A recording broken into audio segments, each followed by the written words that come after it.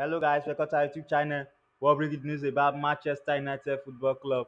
So guys, today we are going to be talking about Casemiro movement on camera. Speak volumes about Man United star after Brighton win. Manchester United beat Brighton to make the FA Cup final on Sunday afternoon, with Casemiro scoring an inside penalty shootout victory. Casemiro showed nerves of steel by volunteering to take Manchester United's first penalty in their shootout victory over Brighton in the FA Cup on Sunday.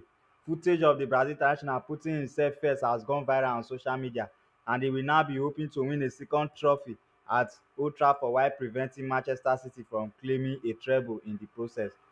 Manchester United had gone into the game against Brighton as a wounded animal, having lost 3-0 to Sevilla on Thursday night, and the game at Wembley went all the way to penalties after both teams failed to find the net in normal and extra time. Casemiro then proceeded to step up and convert United's first spot kick, with the 31-year-old spotted on camera gesturing to Erik ten Hag and Steve McLaren, and that moment speaks volumes about the United star and the courage he possesses. Ten Hag initially wanted to sign Frenkie de Jong from Barcelona back in the summer, believing the Netherlands international was the best midfielder in the world. Thank you guys for watching this video. Please kindly subscribe to our YouTube channel and also like and share this video.